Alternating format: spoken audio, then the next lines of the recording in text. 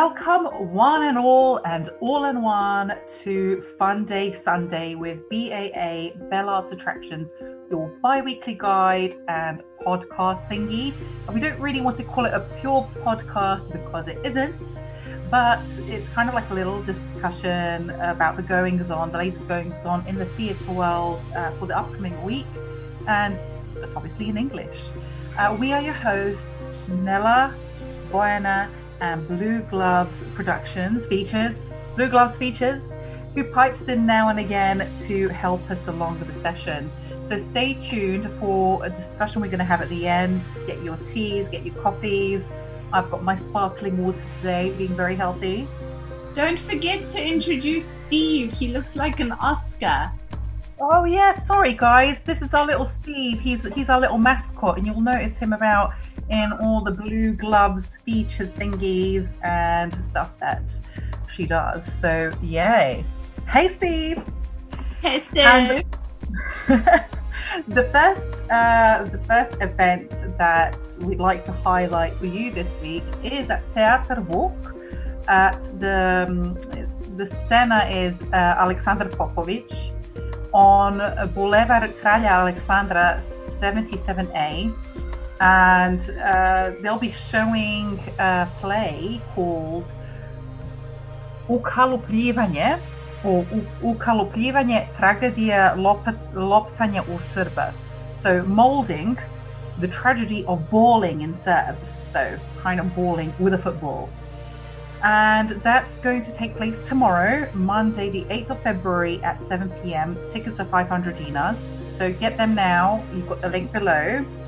Anyway, the story is about a man who gets a chance to go back in time and try to change the future. So it's kind of like a Back to the Future thing by facing the mistakes he made in connection to the national team of our countries when they played key matches at the Football World Championships from the 1990s to 2010. So I think this one is going to be really, really interesting for all you football fans out there, and all of you people that are interested in the goings-on, the football goings-on in Yugoslavia back then, and the politics interwoven with the sport. So I think that's going to be really cool for our footy fans. And then we have another play at the same venue, which Nella's going to tell you about. Yeah, I just wanted to say, like, football's always had politics in it. So as any major sport. But this one's very juicy. It's really interesting to look at the sport of the time to see what the sort of political climate was as well. And it'll be interesting to see how this guy is going to go back in time and try to change certain key events in these football matches.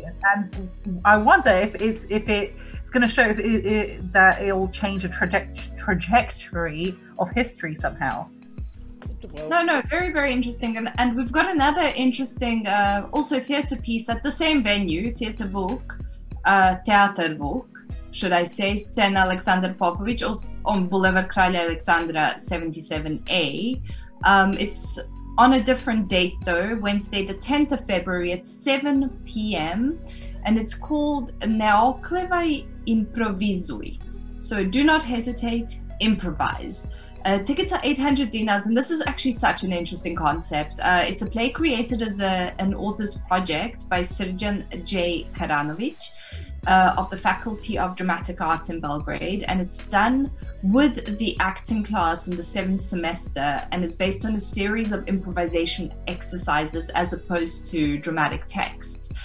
For those of you that do not know, improvisations are these instinctive, spontaneous games in which participants use their imagination to play or create sort of whatever scenario they want. I think a good example was the Drew Carey show of improvisation, where they just get people to throw words out from the crowd. I think that's what brings it to mind from, well, I'm showing my age again. But for this performance, everything that the actors will do on the stage will be created in that very moment without any prior preparation in front of the present audience. So if you are into improv, check it out. Now, Boyana, I don't know if you're into improv, And I really want to discuss that, because as theatre goers, we usually go and watch plays that are from the written text. I don't think improv has reached such a big following in Serbia, and worldwide it doesn't really have a massive following, but it's quite an important skill or tool to have, as both as an actor, but also in as a presenter. But let's just speak from a theatre point of view. Written text versus improv. Pros and cons, which do you prefer? Can you be better in one than the other? Can you make yourself better in one than the other? What do we think? Who's going to start the discussion? Can I start the discussion? Go on, because you're so excited. So let's hear. A written play or a written text, when you perform it, it's you get to really dig deep into a character, and you get to learn who you are, who you're portraying, what sort of processes, feelings they've gone through to become that person that you're playing on the stage. Whereas with improv, you sort of have to become that person on the spot, or you have to do those actions on the spot. So they're very, very different kinds of performances. Yes. That's true. Pros and cons. I think both have their pros, both have their cons. I think both can be incredibly creative. Just because one person plays Ophelia one way doesn't mean that you, boy, and I have to play Ophelia in the same way. And just as with improv, if someone like me does improv, I can be extremely dry and boring. Whereas someone like Bojana can be really colorful and fun and lively. So both have their pros, both have their cons, but that's sort of where I want to start this discussion off. I think, Nina, something to say? Well, I mean, as far as I can see, and as far as my experience goes, I haven't actually seen an improv play ever. I've only participated in a few improv sessions a long, long time ago, and the only thing that I can really sort of relate it to is kind of role playing as a kid.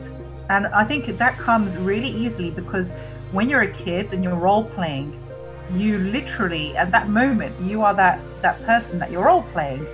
And I suppose that's kind of what improvisation is. And I think I'd love to see that, but I think it's probably very challenging, and it's probably the reason why it's not such so mainstream, because I think as adults it's a lot more difficult to kind of get in that zone and really be somebody else and perform that in front of an audience and not be nervous about it, you know. But I'm sure that there are some very talented actors that can do it.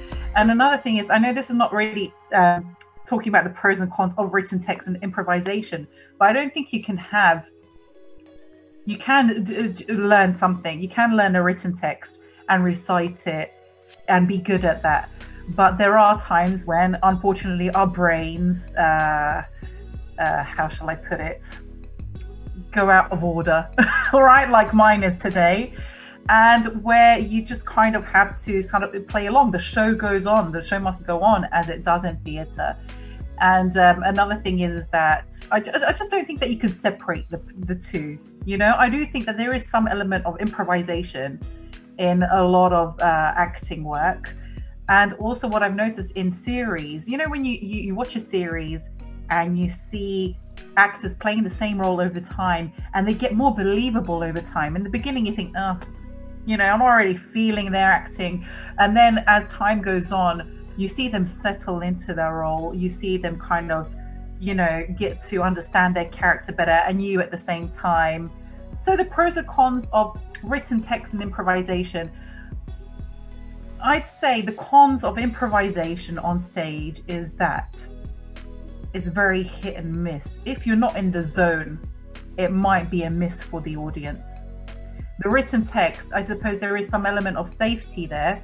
You know, there is the message that you're always going to put across that will maybe get a reaction from the audience. It's safer. it's safer, and I think that's probably why. Oh, I would disagree. I don't think.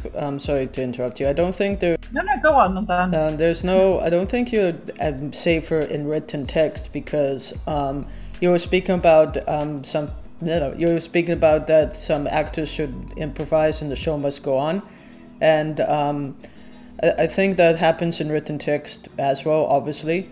Like people forget their lines or they say it a different way and you have to like improvise to keep the show going.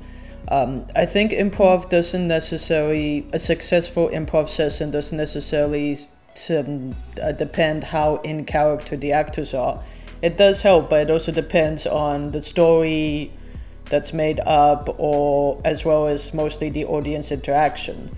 If the audience isn't feeling it for whatever reason, regardless of how good the performance is, then the improv didn't succeed well. And with written text, I don't think there's a safety in it because it depends, again, on the performance. Like you guys were giving the example of Ophelia. If the performance is bad or if the actors aren't feeling well that day or if the audience isn't into it that day, then there's like no safety in written texts aren't more safe.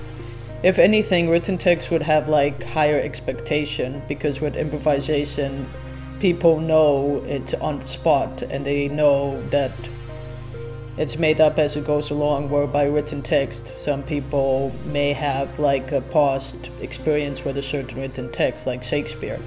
That's the popularity of doing Shakespeare year after year. It's not hearing the story again, but how the story is told.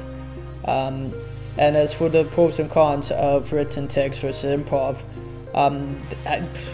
like you guys said, it goes hand in hand. But I also think that, I also think that some actors prefer written more than improv, or some people prefer improv more than written. I think some people don't find it as easy to improvise, or they just need more time and more confidence. Like it's a different level of confidence. It is playful, but like you said, we're adults, so we don't play as much as we did when we were younger. And the pros and cons question is a bit stupid that I asked, but yeah, each one has their own, and I think it depends on the person and the situation. And as for... I like the question. Oh, sorry.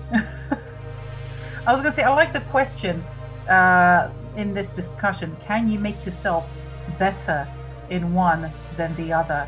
And I think that's you know, it's important. I think in anything, you know what your strengths are. If you just said somebody prefers more improv, somebody prefers to memorize text. I'm notoriously bad at memorizing text, as you would know when I'm trying to memorize our BAA emails that I say every week, and I don't know why that is. It's really, really funny. But you know, if you put a button on me and say talk, why not? Yeah, that's fine. I will just talk your ears off.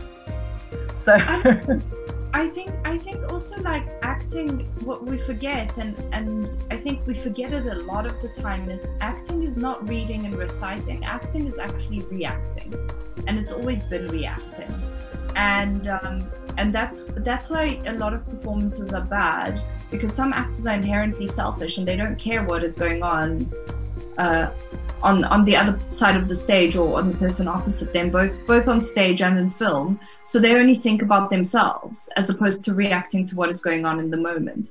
And I think with improv, you have no choice but to react. And I think you can use improv to help you with the acting, with the written word. I think improv transcends better. I mentioned it being used in business. It's being used in business to teach people. They have corporate improv classes to teach people how to react in business situations so that they're more professional, that they do their job better, and everything else.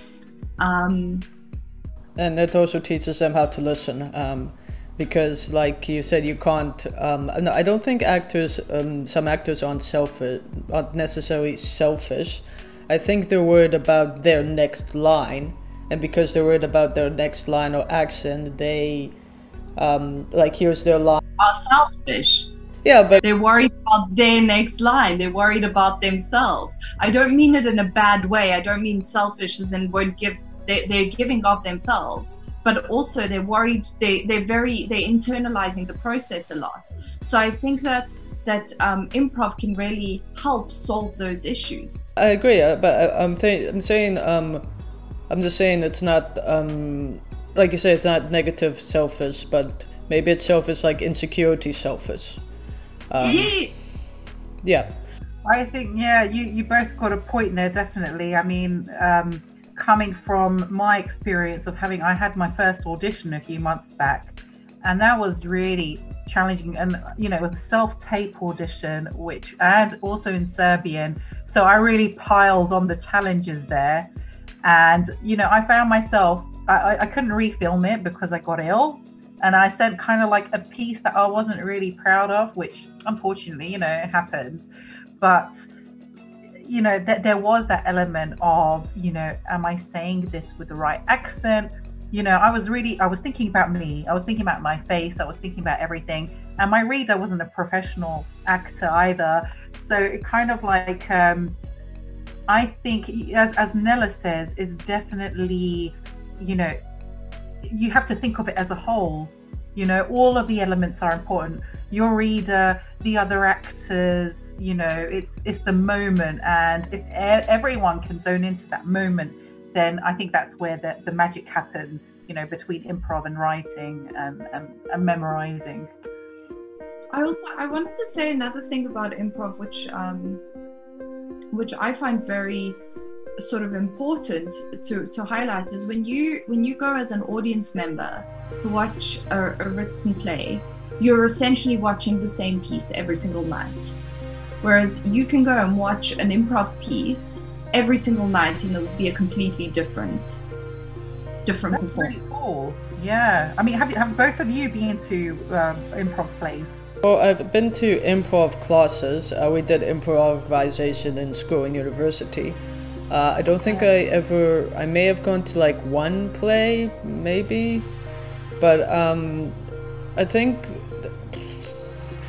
with improvisation, I think maybe Bojana, you probably may have seen improvisation works, you just didn't know they were, because some plays, running out of time here, some plays, like the plays that I make, they're workshop based, which is they start off in a place of improvisation with me and the cast and the crew, and that's where the play starts. So we start off improvisation, aka workshop, and then we develop the play, and what you see is the final product, but it started off from a place of improvisation.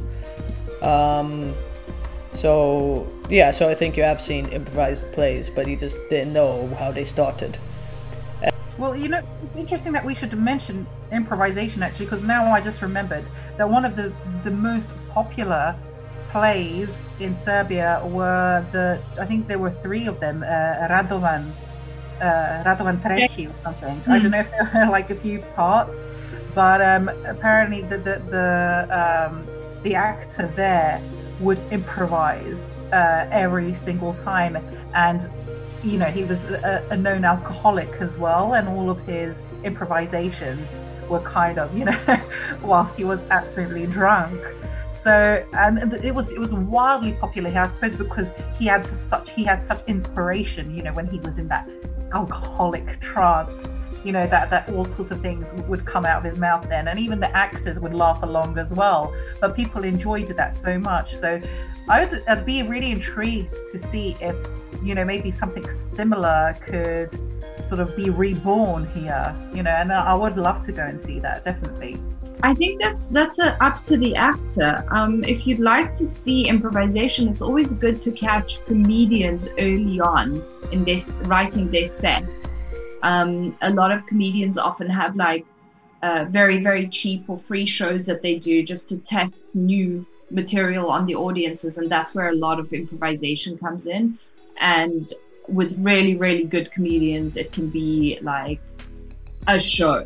You're quite experienced in that, Nella. We have an ex-comedian, don't we? Yeah, but I wasn't very funny and people threw ice at me, so I don't think my urine really counts.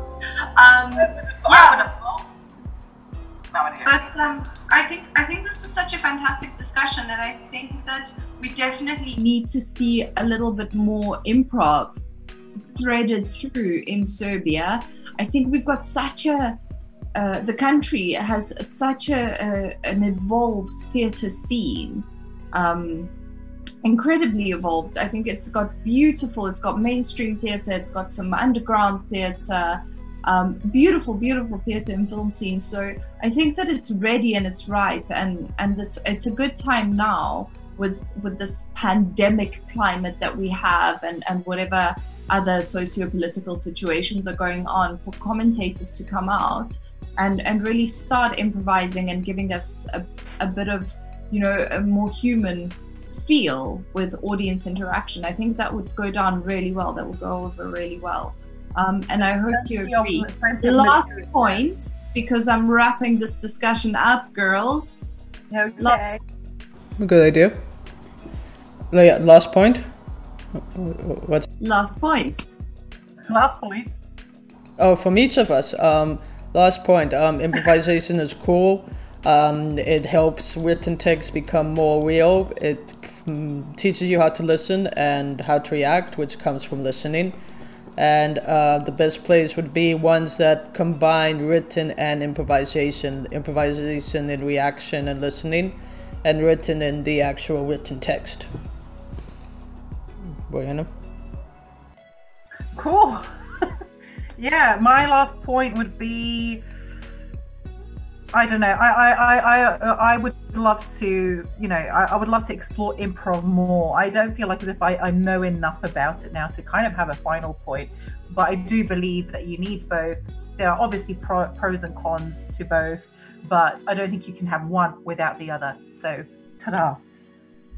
And we want your comments on this discussion too. So please subscribe, slap that bell, like and comment. Let us know what you think. Improv versus the written word, an already written play, an already written piece. Let us know what you prefer in the comments, as I said, or if you want us to speak about your event, if you're thinking of starting an improv group, if you want to have any kind of shout out on BAA, please email us at belartattractions@gmail.com or belgradeartnews@gmail.com.